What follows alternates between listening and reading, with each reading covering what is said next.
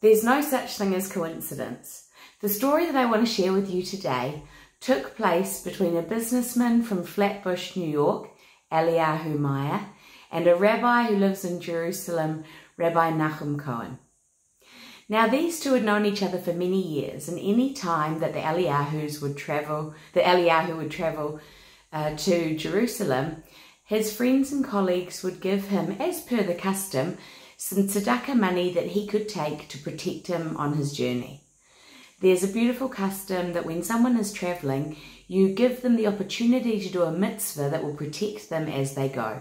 And so he would take Tzadaka money from different people in New York and deliver it to the rabbi as one of the ways to keep him safe on the journey.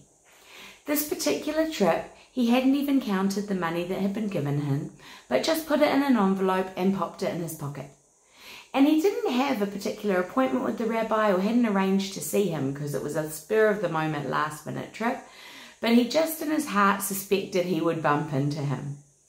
Amazingly enough, when he went to daven mincha at the Kotel, at the Western Wall, who did he see walking towards him?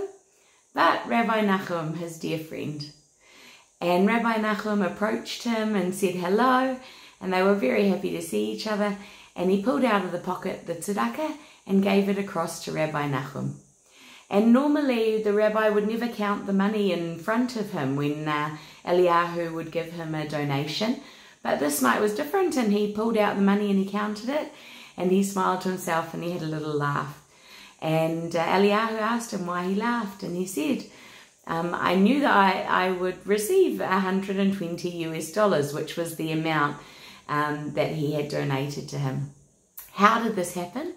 Earlier in the day, there was a groom who'd come to see the rabbi because he was very distressed. Rabbi Cohen is famous for giving out blessings, and this groom wanted a blessing because he was nervous about the upcoming wedding. He was a poor student, he didn't have a lot of money, and he was very concerned about how things would go and how he would afford what he needed. And Rabbi Nachum had reached into his coat, pulled out whatever cash he had, and given it to the young man. And the young man said, no, I came to you for a blessing, not for money, you can't give it to me. And he said, don't worry, Hashem will already give me back the money that I've given you today. You'll see, don't worry.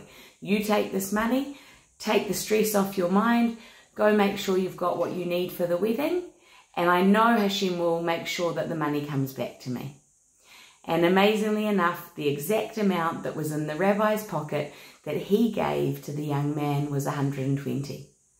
What was interesting though is this conversation was taking place actually after mincha, and Eliyahu looked up at the sky and said, it's getting dark. He said, I don't think this happened today. It's already the next day. So, you know, how was it if you said that it happened today? And the rabbi pointed at the clock, and it was 2 minutes before the halachic end of the day.